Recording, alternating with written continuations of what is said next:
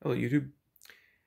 I'm in the process of making some new stuff or putting together new kits, and I realized I've gradually updated um, one of my existing kits that I've already made a video on. It's my field soldering kit here. So I thought I'd show you the updates on that. Oh yes, also obligatory internet cat tax. Hey Roxy. Good kitty.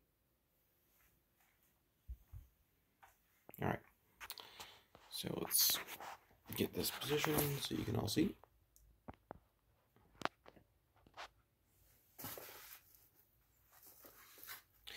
Alright, so one new, not really relevant thing is the label, just for OCD purposes, not really anything functional. Let's open it up.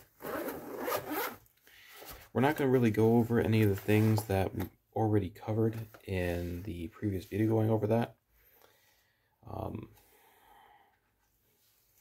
Pinecil right there. So the thumb screws arrived. So now I don't need that little mini screwdriver to screw and unscrew this. I still decided to keep it in there because there's other screws on there that I can access with it. So that's an update.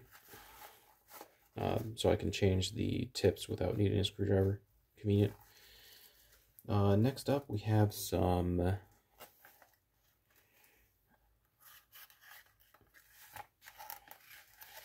kind of, call it gross and fine. These are the gross. Just tweezers with locks on them. They come to a pretty sharp point.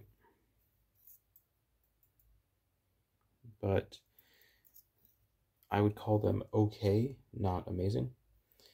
Just some Amazon finds. But if you're soldering, tweezers, and especially locking tweezers, are convenient. So I added those. The really nice ones, of course, are the CHP by Heiko. There's the 3CSA. Very fine tip, very sharp tip. These are really excellent micro tweezers. Needle tip, the tips perfectly align, so you can grab the tiniest little thing.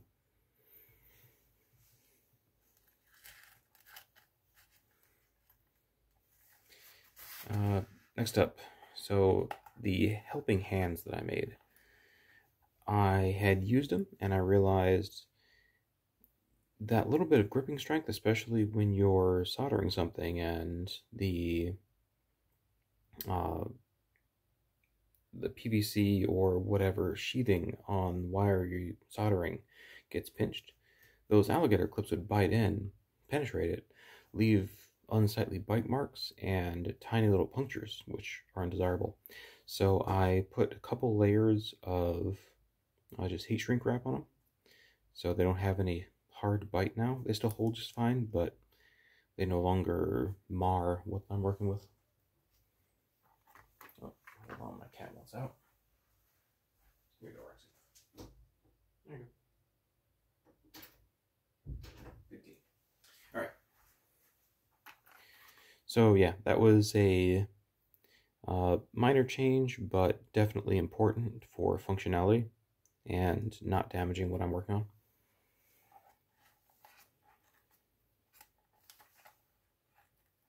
I'm not sure if I had this in last time. It's just some heat shrink.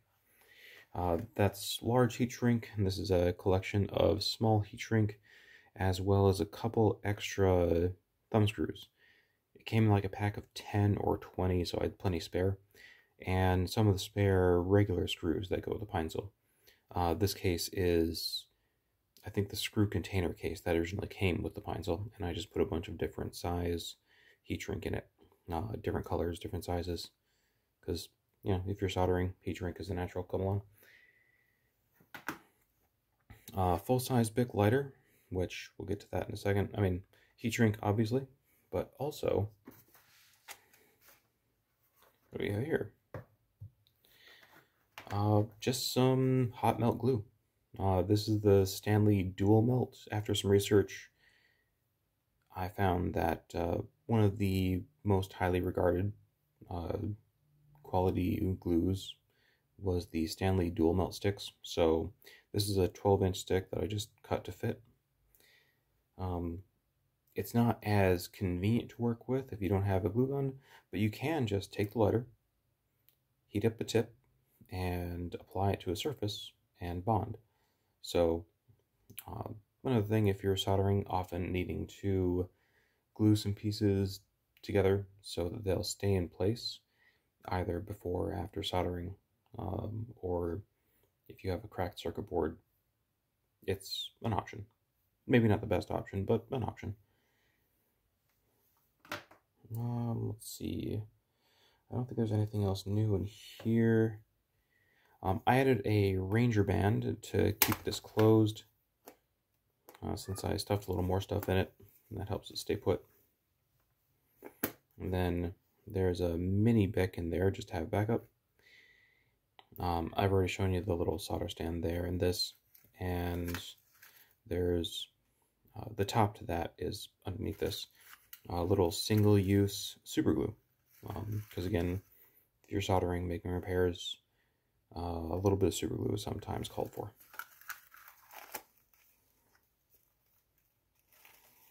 And I think that's all of the updates.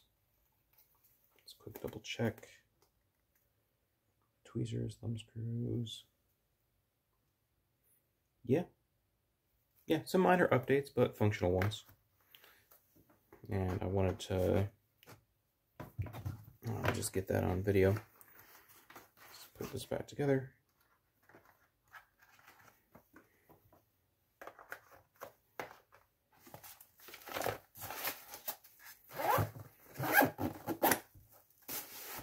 Oh, right. And obviously the mini bic is in there, so it's not going to get pressed. But basically I put the elastic under the lip of that gas depressor so that it won't get pushed down and won't leak.